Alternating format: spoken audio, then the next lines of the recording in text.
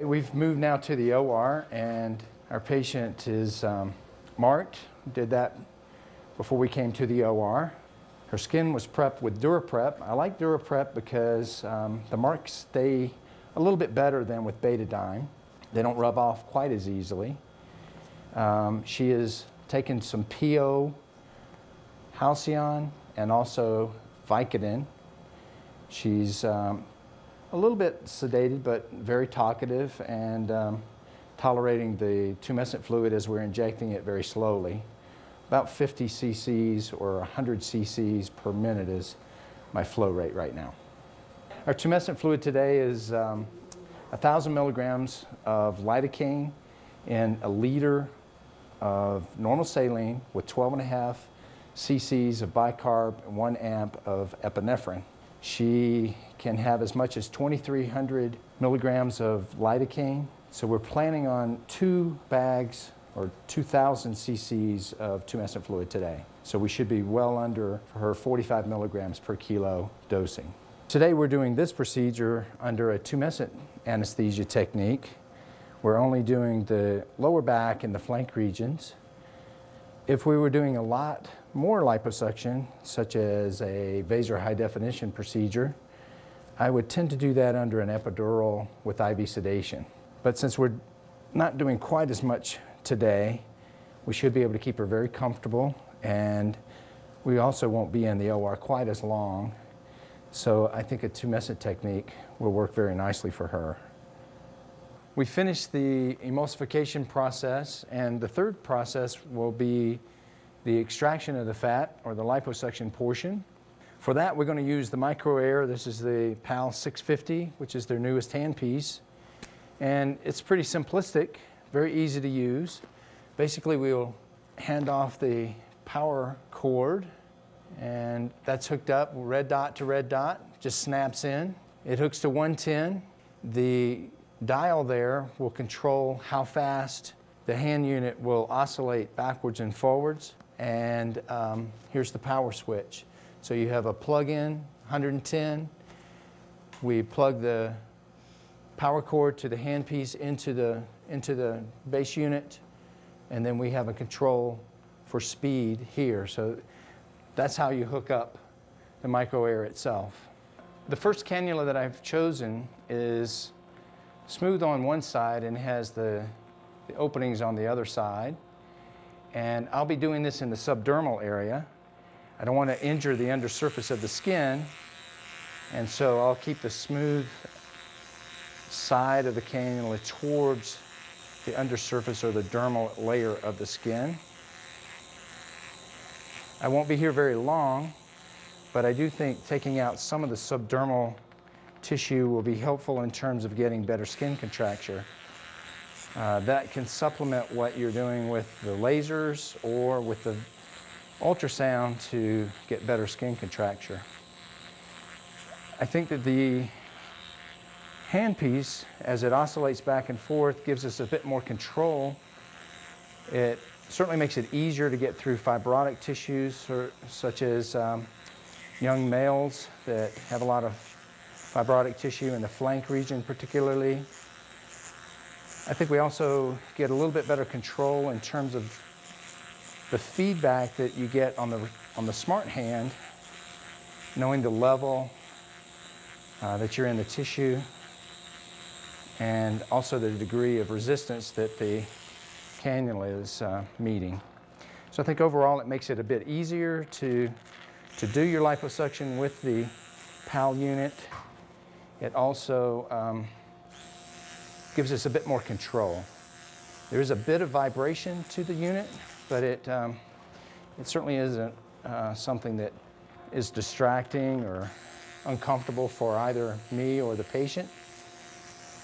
Again, overall, I think it's a really good technique to combine with either laser or with ultrasound. The handpiece really doesn't feel warm at all. Maybe just a little bit warmer than room temperature. It certainly is not uncomfortable to hold. I don't feel any friction on the skin or any increase in temperature related to the cannula at all, especially if you've used a fair amount of tumescent fluid. All right, I've done a little bit of work in the subdermal layer, and I want to change cannulas, so I just remove the tubing for a moment. Push the yellow button. This will easily slide off. Slide on a new cannula, locks into place. Put my tubing back on the end of the cannula, slide it into the channel of the handpiece, and I'm ready to go. So this is a more aggressive cannula than what I had here. It has openings circumferentially around the cannula itself. And now I'm going to do my deep work. On my right hand, just holding the unit, I'm really not feeling much at all. There's a little bit of vibration associated with it. And the patient just commented that she feels a little tickling sensation. Certainly is not painful for her at all. My left hand, I think, is getting even more feedback from the cannula because it's oscillating. It's easier for me to tell the depth of the cannula. I can feel anatomical structures a little bit better. I can tell how much fat is left behind much more easily because of the increased tactile information that I'm getting related to the oscillations and the vibrations coming from the PAL unit itself. In regards to recovery, I think it has more to do with the volume that you've taken out and the surface areas that have received liposuction. I'm not seeing any increased bruising. I'm not seeing any increased discomfort post-op. I'm not seeing any lengthening of the recovery time related to the use of the PAL. My suspicion is that it actually makes it a little bit easier in that I'm able to complete the procedure faster. I'm able to get the patient off the table a bit quicker. And I do think that the end result is smoother utilizing the PAL than without it. And we do get a little bit more fat out as well. One of the advantages of using the PAL is that you do have more control, more tactile feel. Also, you don't have to push as hard on the cannula to get through the tissue. And I think that increases our safety. I think there's less chance of puncturing through the abdomen or possibly between the ribs, or even injuring some of the musculature that's underneath the fatty layer. So I think in a way it does add to safety as well. Just change positions to make it easier to get to the opposite side. Now I'm in the last few millimeters here of fat, and I think this is one real advantage of using the PAL in that it lets me really ascertain the last few cc's of fat that need to be removed. And this is really where the sculpting begins, especially with high definition lipo. You can start to really sculpt folks, and the PAL really helps in that process in that we're able to really find those last few cc's of fat. Well, we're all finished. Everything went just fine. I think that the result will be very nice. We've got a nice contour here. We've got some definition between the buttock and the back, a little bit more lordosis. I think overall she's going to be happy, or at least I hope so. The PAL unit was very helpful in terms of being able to get a little bit more fat out. The last few minutes I was working on her left side to thin out the left side to make it as equal and symmetric as I could from the right. Had a little bit of volume over here that I really had to work with, and I think the PAL helped me to be able to feel those last couple of centimeters of fat to be able to pull out. So I think overall she did well, and I hope that will be helpful to you in your liposuction career.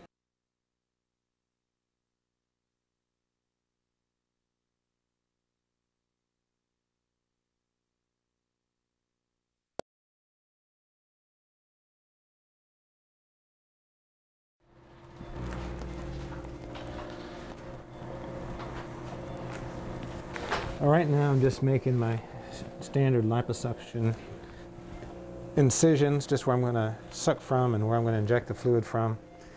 On the sides to get further around the back. We're doing a tummy tuck, so we're getting rid of this stuff here. So I can just use that for a couple ports to do some suction in this area. And one down here to fill up the mons area. So that's all we're doing there. And then we'll just put in our tumescent. In the cannula, I'm just running it very perpendicular to the skin. I can feel it underneath the skin with my hand back here. That way I know I'm not in the liver or a kidney or anything exciting like that, we tend to try and stay out of those places. Cool. And John, would you pop me a couple sterile towels just to be able to blot with, please? And just per kind of standard with any suction, we're going to be, thank you. Get a little privacy here. And blot. I'm going to tumesce until it's really very tight back here. This would be considered the super wet technique, really. The patient's under general anesthesia. She's got a LMA airway in, and anesthesia is running her on. Is she on gas? Yeah. Okay. Usually it'd be gas or propofol or a combination. But you couldn't do this comfortably, put in this much fluid this rapidly with a patient without having at least some degree of significant sedation. I kind of have my routine. I usually start on this side, I'll inject, this side, go to the other side. By the time I finish injecting, because it's going to take me 7 to 10 minutes, this tumescent from where I started should be working well enough that I could just get straight to suction. If it's just a small area, then I'd probably give it a few minutes to set. Okay, time to sculpt. There you go. Put it in, then turn on the canister, and then it's just standard liposuction. So I'm just making passes back through here. I can feel the cannula with my back hand.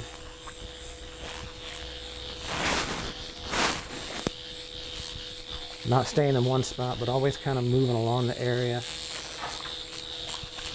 Occasionally I'll come out just to break the suction. These ports that I'm using for the suction are in an area that's going to be cut out, so I don't worry too much about repeatedly going in and out of those and over sucking that area, because it's going to just disappear. But if it was one that was not going to get cut out, then I'd pay more attention about making sure I don't get too near the hole too many times. I look at what's coming out. Everything's still just nice and mostly yellow, a combination of fluid and fat, not very much bleeding. Sometimes you'll get tissue that clogs this up. We just take a sterile towel or something, pull the clogging tissue out. Okay, that's good. All right, let's go, Rob. I'm just going to pull her toward me a little bit, just so she stays on the table. That's good. And then I'll take this thigh over that one like a cheerleader. Now I have better access back here.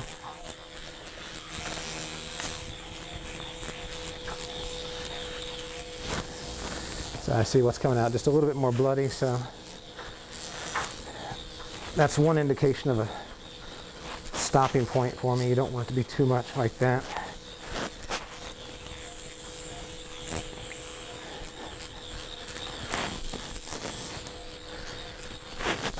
As I've worked up here, now the stuff that's coming out is not bloody again, just more pure fat and tumescent fluid.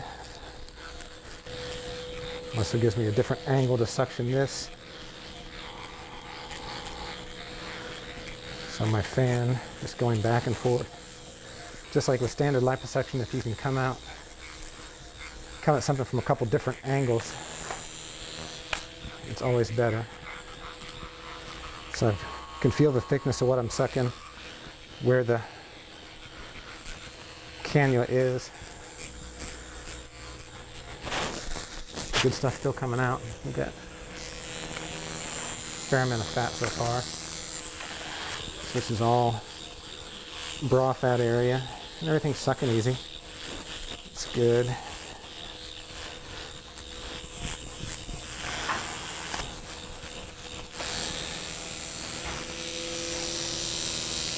Contour looks good, feels good. Good, she can come flat. Just working on this edge of the tummy tuck down here. We can see this side's already come in quite a bit relative to that, as we'd expect. And I actually am going to suction some of the flap. I think you'll find plastic surgeons that go either way. We do suction the tummy tuck flaps, and patients do well. No higher incidence of tissue loss or necrosis or poor healing than if we don't suction the flaps. We actually did a study on that years ago. I will be not as aggressive in her though, because she has not been able to stop smoking. So a lot of the suction up here is just helping free up and loosen the tissues. And so we've been going for about 10 minutes or so maybe, and we're looking at 1100 cc so far.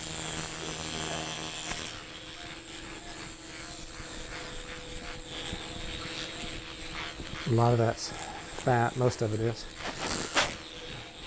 So parallel to the skin. I always know where it's at. Nice long strokes. Go in here at the belly button. You can feel it right up here. I know we're not too deep, not going underneath the rib cage. Please do. I'll come out so it doesn't splatter. So how much did we put in, John? What was our tumescent?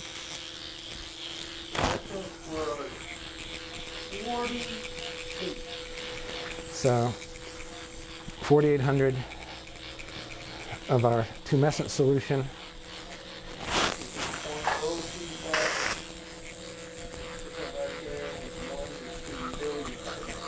Yeah, so that's really dilute. 0.025, 1 to 2 million. She got just under 5 liters, and she would not be at problem levels until we were probably 3 times past that. She could handle, by her size, a lot more before we had any worries about too much lidocaine or too much epinephrine. So that's not a worry for us today. And what's coming out is still hardly any blood, which is fantastic.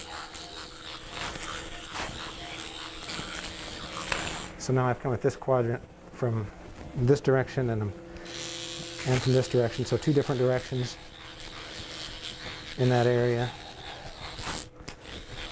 Tissues feel pretty uniform. And that's about all I'm going to do, not being super aggressive because of the smoking. So go to the next quadrant, work our way over. So my preference on cannulas,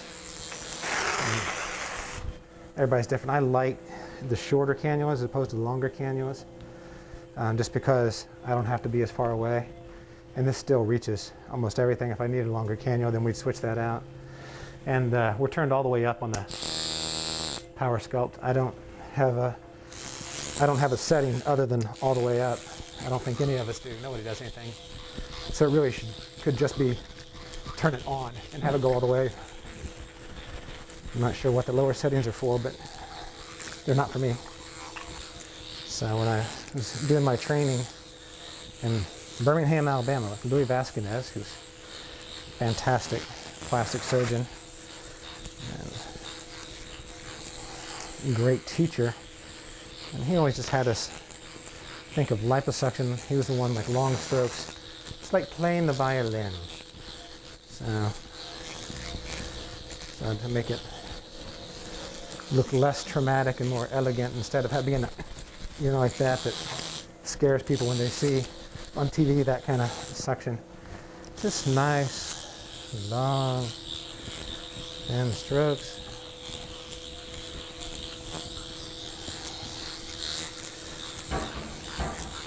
And the direction always parallel, always safe, so I can sleep at night.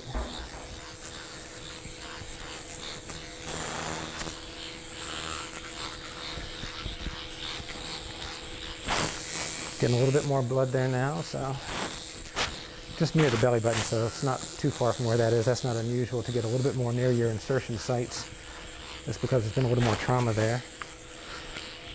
But another endpoint, I think.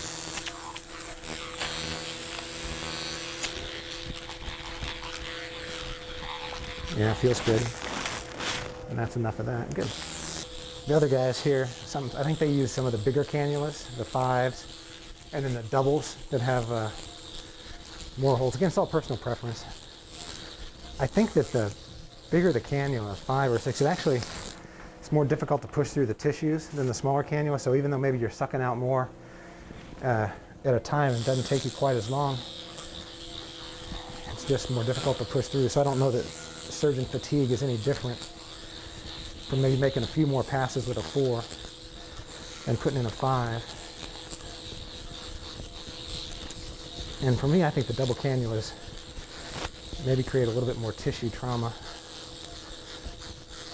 maybe a little bit more bleeding, but I can't prove it because I haven't studied it. It's just one of those seems-like things. So I'm just going to compare my thickness feeling as I go across here. I feel pretty uniform in the areas that we're leaving behind. I think maybe I've got to get a little bit more stuff up in here. This maybe a little thinner there. I'm getting pretty close to what I can get from this side. I'm going to go ahead and suction the mons area here a little bit.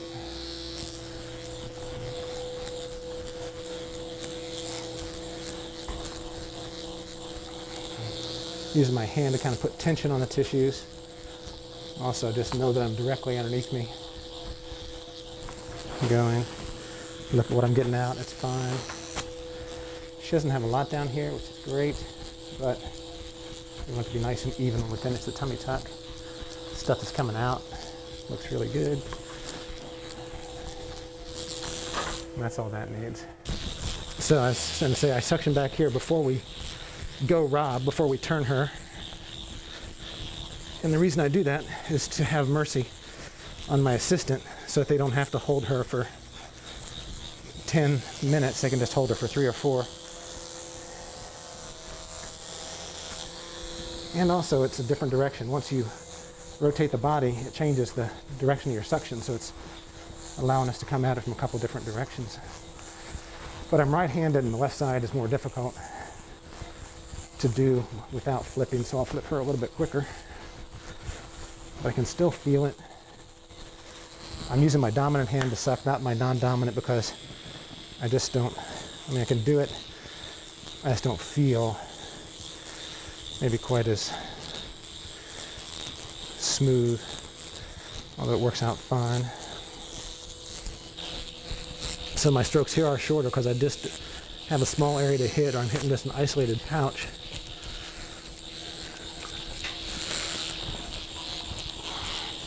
There, I'm going all the way to the back. That's good.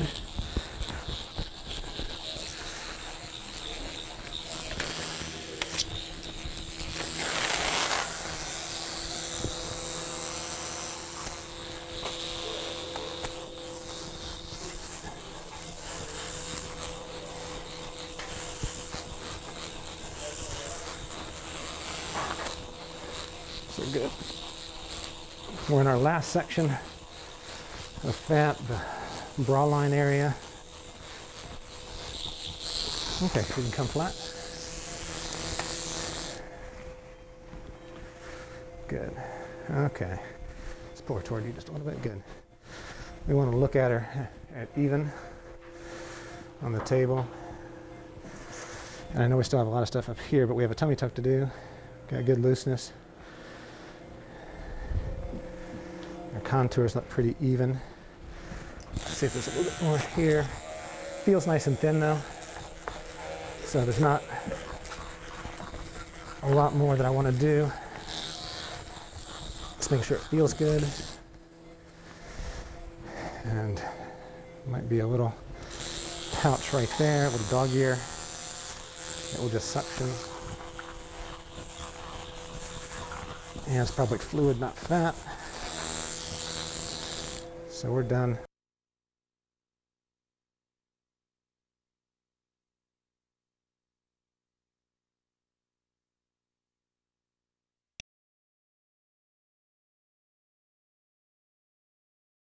Welcome to our instructional video showing you how to perform male muscular etching.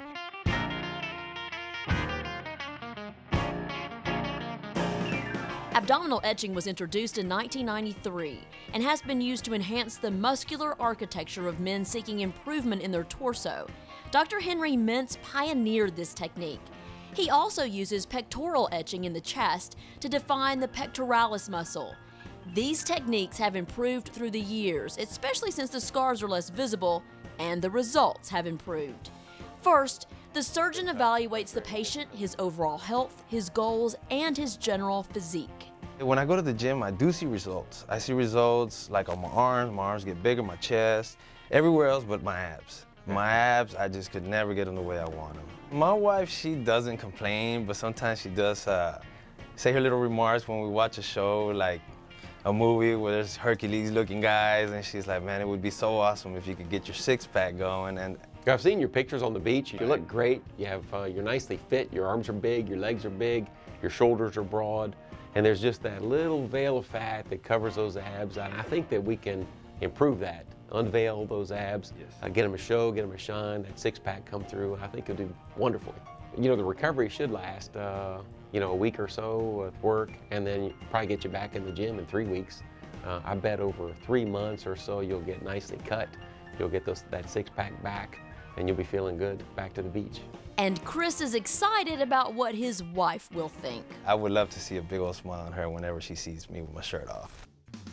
Abdominal etching patients should be relatively lean, with body fat up to 15 or 20%. They should have excellent health habits and long-term goals. Fat pad thickness and pinch test are necessary to define the appropriate procedure. Poor skin elasticity, sun damage, stretch marks, and substantial weight loss will limit the results. Modified etching patients are generally softer and have body fat percentages above 20% with less ambitious health habits. Chest softness and gynecomastia is present in about half of abdominal etch patients, and pectoral etching and gynecomastia excision can be offered. Puncture gynecomastia excision is preferred unless there are any suspicious breast nodules, which should be removed in block and sent for pathology. So after preoperative evaluation and counseling, patients are prepared for surgery. Just before surgery, we mark patients' anatomy for the procedure. We begin with the patient standing since the skin and fat shift when lying down. The surgeon marks the linea alba and lateral edge of the rectus muscles. While he's flexed, flex for me again, we mark the edges of the inscriptions. Modified etching patients do not require these marks. The inscriptions should be precisely marked. There are 6 above the umbilicus and none below. On the chest, the inferior and lateral pectoral edge is marked, along with the axillary fullness and any glandular fullness. Incision marks can be adjusted depending on patient preferences. There'll be 3 incisions on the abs, 1, 2, and 3, and we'll use the areolar incisions for the top inscriptions as well. There will also be an incision at the buttock crease. After general anesthesia, incremental pressure garments are used on the lower legs and air warmers can be used above. A Foley is not used unless the procedures total more than 3 hours of surgery. A single dose of low molecular weight heparin is generally used as a precaution for deep vein thrombosis. Once the drapes are in place, we can begin the Hunstad formula to meson infiltration.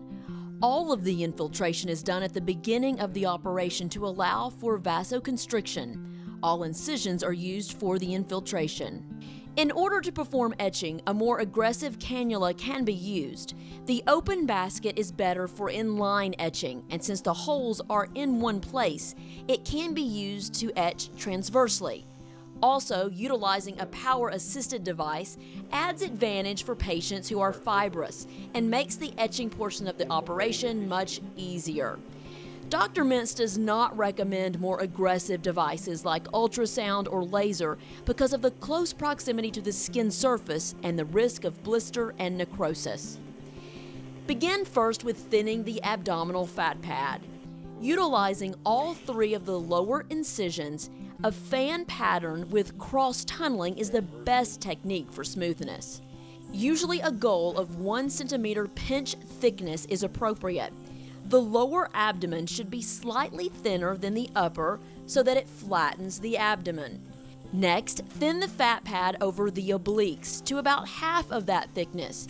As you thin this area, you will notice the junction of the thinner oblique pad next to the thicker rectus area. Next, we get to the etching. Etching of the linea alba can be done through the central incision. Linear pressure and pinch etching can be used to deepen the etch. The etched area should be about 2 centimeters in width. The linea semilunaris can be etched to enhance the transition through the lateral incisions and through the central one. It is easiest to begin the transverse etching with the lower inscription. Linear etching can be done from the same side as well as the opposite side. Doing this from both incisions enhances the results. In order to reduce the visible incisions, we can etch the middle inscription first from the opposite hip incision with linear etching using pressure etching. To enhance the middle inscription, the lower incisions can be used for etching with pressure and pinch etching. This is usually done in increments along the etched area. You can also reach the middle inscription from the upper areolar incision. The upper inscription is best reached from the opposing areolar incision. Using linear etching with pressure can enhance the etched area. Further thinning of the upper abs and upper linea alba may be performed through this upper incision. Let's look at the chest now. Generally, men complain about chest fullness and roundness, which gives them a more feminine look. The goal here is to create a more linear slab appearance that appears more muscular and defined. We can accomplish this with strategies of thinning and defining through etching and removal of any remnant gynecomastia. After tumescent infiltration, the chest fat pad is thinned similar to the abdomen, leaving about 1 centimeter of thickness over the pectoralis major and thinning the perimeter, especially laterally and inferiorly to about half that. The inferior edge of the pectoralis is etched most easily from the opposite areolar incision. Again, the corner of the pect major is most important in defining a more linear appearance. If the uppermost transverse inscription is high, sometimes a broad etch helps to define both.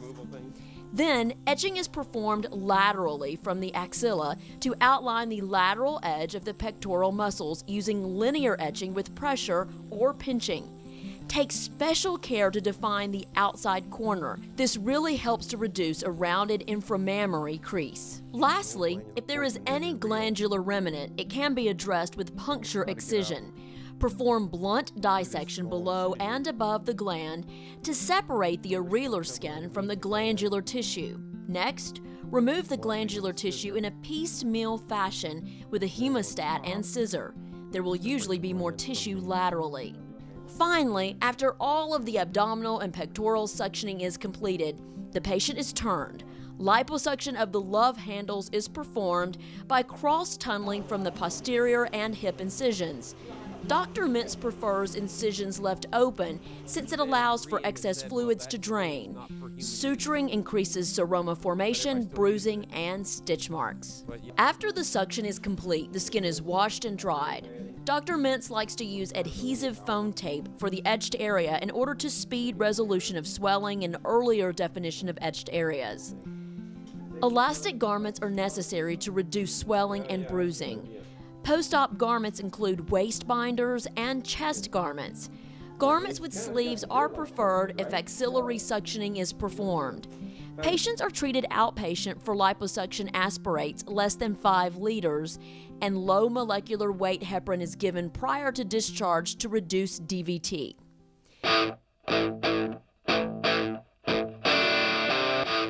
Dr. Mintz etched this patient 12 years ago. Ben has kept his athletic contours, again with great definition of his rectus muscles, nice linea alba, semilunaris, and transverse inscriptions. And you can see, even after 12 years, it's very thin over the inscription, thicker over the rectus muscle, again thin over the inscription, thicker over the rectus muscle, and thin again. So the ab etching continues to augment his muscles and give him a more healthy and athletic appearance. Tell me what kind of things you've done to stay fit.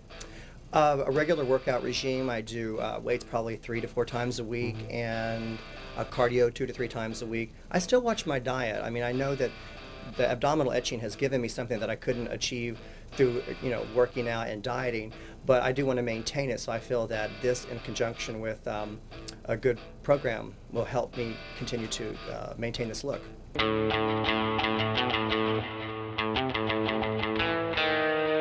Armand, tell me why you decided to do the ab edge. I've always been an athletic individual and tried playing a lot of tennis, squash, a little bit of weights here and there, but not much. But I never could achieve definition, and this really allowed me to achieve this nice musculature definition that I always wanted. And the ladies love it too. Yes, they do. Meet one of Dr. Mintz's partners, plastic surgeon Herman Newell. It's been 7 years since his ab etch, and this doc is looking hotter than ever. He's got nice ab definition, linealba, semilunaris, and transverse inscriptions. Ab and pec etching is relatively easy to learn, and results can last for an extended period of time. You must carefully assess the patient's goals and medical history. Planning and critical placement of marks are crucial when performing the surgery. The liposuction is tedious and detailed, but the results can improve a patient's contours and allow for a more athletic and pleasing physique. Thank you for watching Dr. Mintz's instructional video on male muscular etching. This has been a Hunt Magnet Media production.